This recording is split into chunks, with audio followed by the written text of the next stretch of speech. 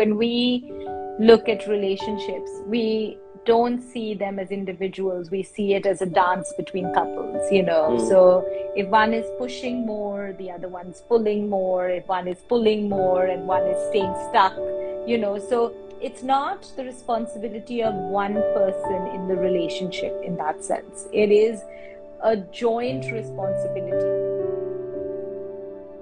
Hi everyone, welcome to our chat today with Dr. Anvita Madan-Bahel on how to optimize your relationship health, and it's on sex and intimacy. Dr. Anvita Madan-Bahel holds a PhD in counseling psychology from Cambria University, and the majority of her work is based on psychosexual and relationship therapy, reducing sexual violence and gender disparity, and mental health and diversity training. She has extensive experience in diversity and cross-cultural training, and she specializes in issues related to sex, sexuality, sexual health, and provides psychosexual and cultural therapy. Hello, Anvita. How are you? I'm well, thank you. Welcome to our chat. In the context of what you do, what is wellness to you? So wellness for us is more holistic, and so I'm speaking particularly here because we're going to talk about relationships and intimacy and sex. Normally, when we think about sex, we always think about it physically. Actually, there's a more holistic point of view to it. You have to look at well-being from the emotional, the cognitive, the thoughts that you have around it, the physical, the relational. People never really give weighted to that. But how is your relationship health has a direct impact on it. And even to a certain extent, like societal, like what is the impact or the spiritual on your sexual well-being. So it's a more holistic way of looking at it and not unidimensional. That's wonderful. How should people optimize their relationship health? So I think optimizing relationship health, for me, a big one would be communication and intimacy. And I think both those areas, like we always talk about communication, because this idea that, oh, he or she should just know, they've known me for so many years, doesn't really exist. Nobody is mind readers. And what you need is your needs, and you need to be able to share it. There needs to be communication. And the other aspect is intimacy. And what that means is I think you need to work on a relationship. So it's the small thing, not the big gestures, not flying somebody to Paris or having a massive, weekend away or something. It's about holding hands and watching TV. It's coming and giving a hug when you enter the house. It's just putting an arm around the shoulder, or just very gently with your fingers touching somebody as you pass them. These are all things that, build on the communication and the intimacy. They both build on the trust and safety and security of the relationship. And it just makes the relationship more robust, to go through any crisis if they were to come. Okay. What are the most important elements, you would say, in a relationship? Just stretching on the idea that I was talking about, communication and intimacy, what I would say is that people really need to know themselves. And it's really important for any relationship for people to have two individuals in it. A lot of times people say we are like, do jism ek jaan type of thing and all. It doesn't work. You need to have separation. There has to be two individuals in a relationship. And so you need to know yourself. You need to know who you are, what are your needs, what's important to you. And that is true for both people. I'm not saying it's one or the other. For both people, that's really essential. And I think once you understand your own non-negotiables, your own, like what is important to you, you can actually bring it to the relationship. So I think knowing yourself and Mm-hmm. then building on the communication, trust, and intimacy become important aspects. I think what media, society, everybody, personifies these relationships, which are very enmeshed relationships where, oh, we can't be separated or anything. But it's what's really an individual needs to be able to grow, and it needs to have interdependence. Like, I love the word interdependence. So Mm-hmm. you are independent, but you are interdependent on somebody else. So there's a two-way street. What we really need to understand is that when dependency becomes really high, the fear or chances of power imbalance can happen. It can happen that one person's needs can be looked, not important and not looked Mm-hmm. at all. And for somebody else, only one person's needs are in a relationship being attended to. So the power imbalance becomes very problematic.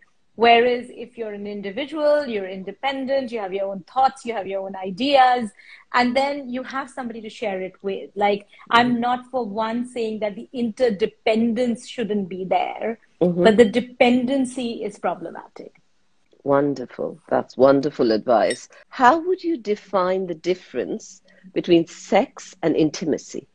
So yeah, it does. And it's a good question, because when people come in with sexual problems, we rarely start by asking them to work on the sexual behavior between two people.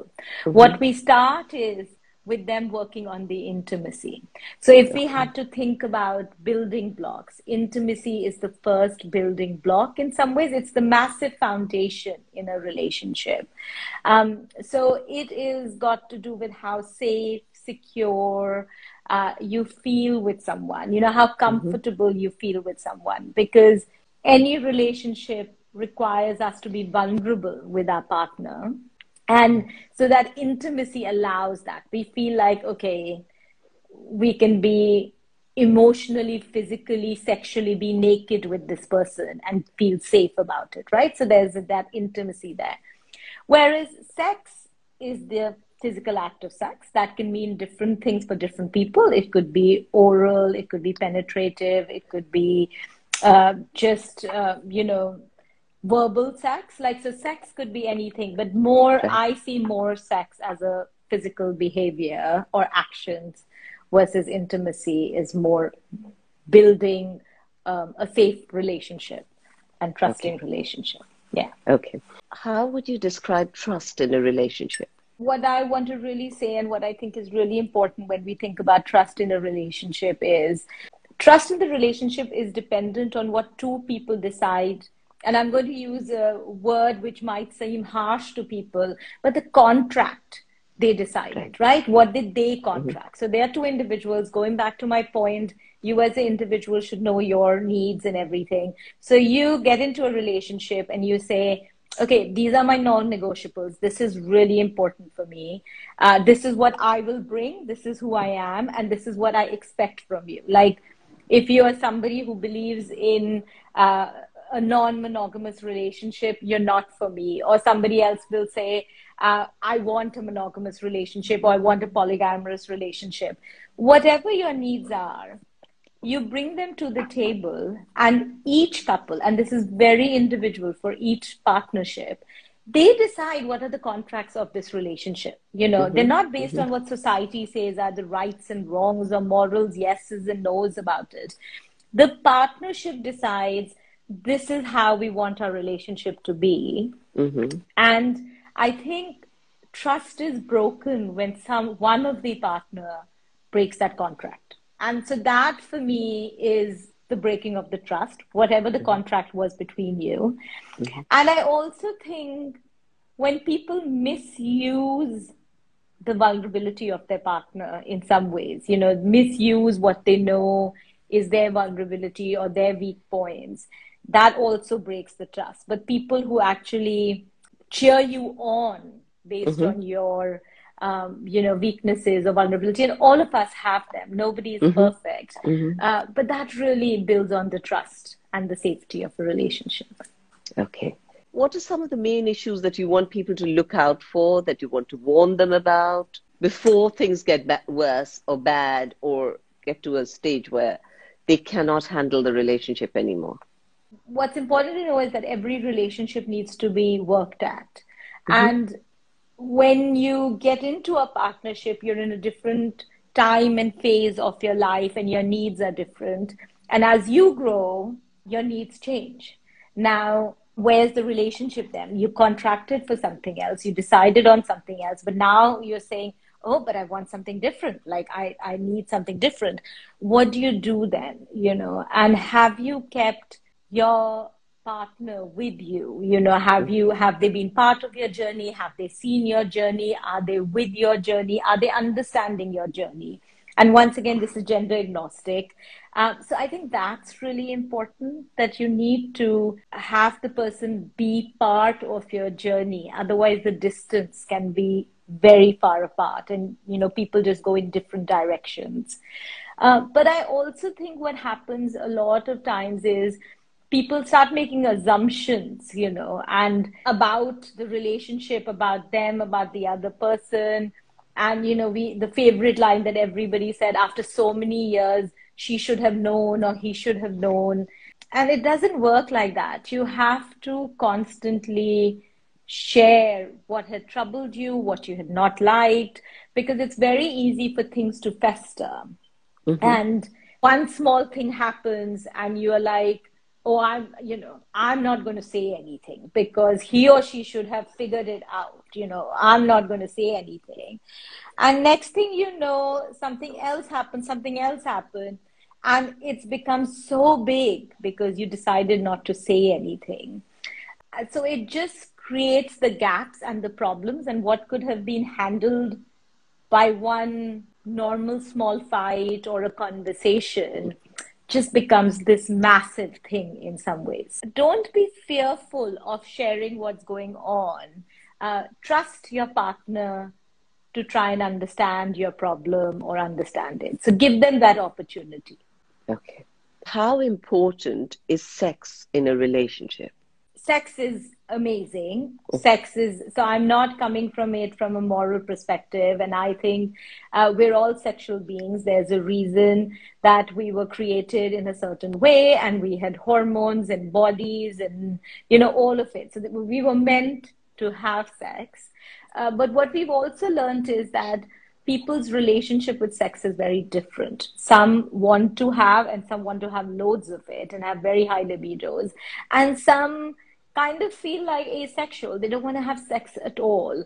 Some want to have it orally, some want to have it anal, so there's just so much diversity there, that I think it's a personal relationship, your personal relationship with what your sexual identity is and what you like about it. What would be important is that don't be a mismatch.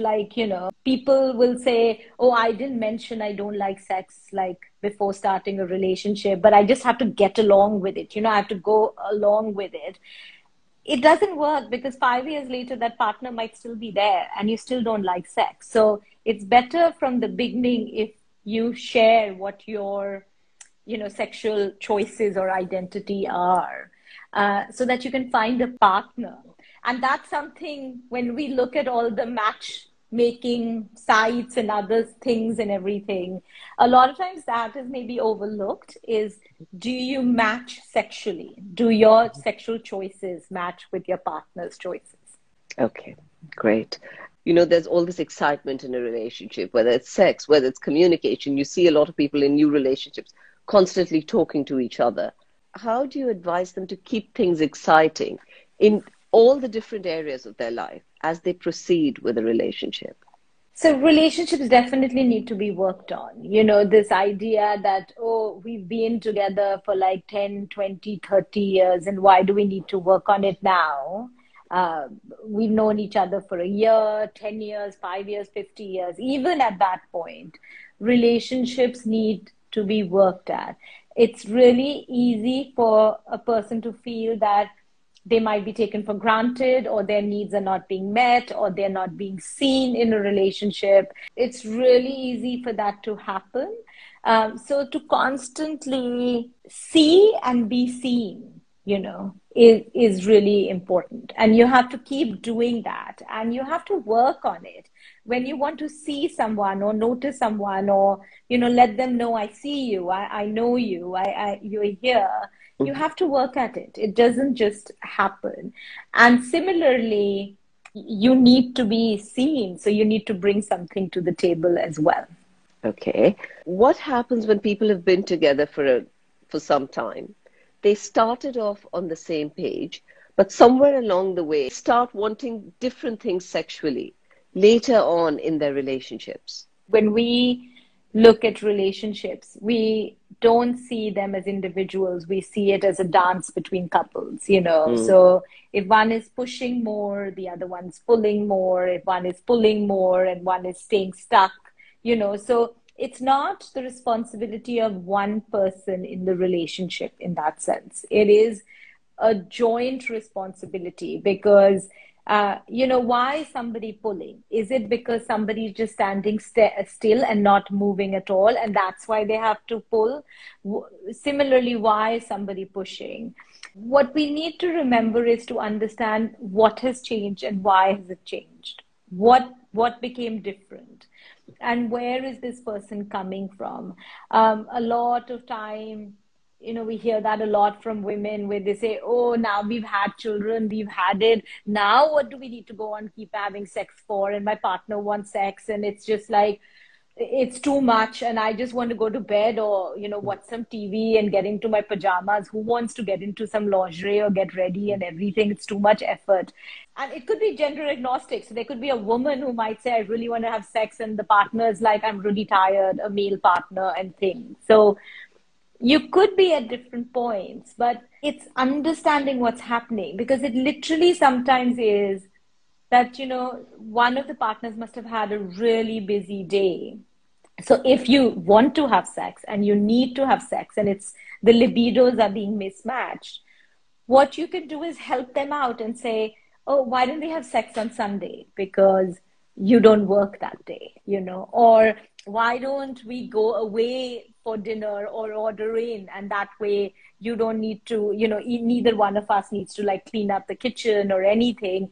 And then that way we'll feel refreshed and we'll not feel tired and everything. So there are easy solutions a lot of times. But once again, people are not seen, and then they feel frustrated that their struggles, or, they get frustrated saying, oh, the other person doesn't even notice the amount of work I'm doing.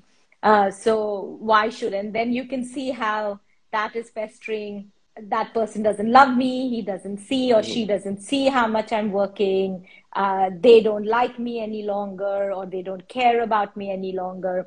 And you can just see how this, just becomes a bigger issue. Try and understand and empathize from where somebody's coming. And then say there is an impasse where people are in different places. It is amazing how every relationship, every partnership comes up with a solution for them. But it is particular to that partnership, whatever it might be. Some might give more, some might take more, some might compromise more, some might say, okay, let's bring in another person if this is an issue. So it is very creative, and it is totally based on a partnership, on a couple. Especially when we do family therapy, one of the tenets of it is that it's a circular causality. It's not linear. It's not like, and we see that a lot with children, So children, we say, are mostly symptoms of a problem that's happening in a family. So a child is acting out in school, but when you will actually go back and see how come the child is, it might be a symptom of their problems at home, the parents are not getting along, or, there might be some financial problem happening or stress happening at home, and the child doesn't know what to do. So it comes out as a behavioral problem. But as you can see that it's all connected, it's rarely to do with, and what normally people end up doing is saying, oh, we need to send the child to detention center, or we need to send the child for therapy, or child. But the problem is not with the child. The problem is that there's something happening at home which is impacting the child. And then the child, because they're stressed from school and the school's calling the parents are like that, see, it's your fault, and then that problem becomes bigger. So how everything is connected. And a lot of times, one partner might be deactive, saying how my husband tends to be the disciplinarian and I be the soft person. But what we have analyzed and discussed is that if I activated myself a little bit more, if I disciplined more, he would be less put in that situation, right? So it is this dance of what am I doing and what is he bringing? And if I activated myself more, he would deactivate. And if he deactivated himself, I would activate myself. So it's not, it's not caused by one person. It's caused by that dance, that push and pull. I cannot stress enough knowing yourself emotionally, physically, sexually, relationally. Knowing yourself is really, really, really important, because only then can you form those boundaries. Only then can you form, ask for your needs, ask what you need, bring yourself in the relationship. Very often people don't know, and then they keep feeling something inside, thinking, oh, it's not working, it's not working, it's not working. But what is not working? So knowing yourself is really important in any relationship. And then to have people around you who will support you no matter what. I think having that support is very important. People who listen into you will edge you on to say, go communicate, go talk, go get help, whatever. So knowing yourself and having support around you, I think two of the most important things in my mind. That was brilliant. Are intimacy and lust related? So intimacy and lust is an interesting word as well. Sometimes it's seen as a dirty word, and it's seen as, people who lust are not nice or not good. But lust, after all, is just another sexual connection, right? It's something that you feel lustful somewhere. So it's mostly only a sexual relationship with someone. I think you can lust someone and build intimacy on them, but I think it's a little bit different. I think intimacy has lots more to do with emotional and relational. And in my eyes, and I might be wrong, lust for me is more sexual. Okay. Thank you so much. It was such a pleasure to have you here. Thank you all for being here. Thank you for listening to this chat. If you enjoyed it, please subscribe to this page. Please subscribe to our podcast on Apple and Spotify, Wellness Curated, and follow us on Instagram, Wellness Curated, the number 1. Thank you.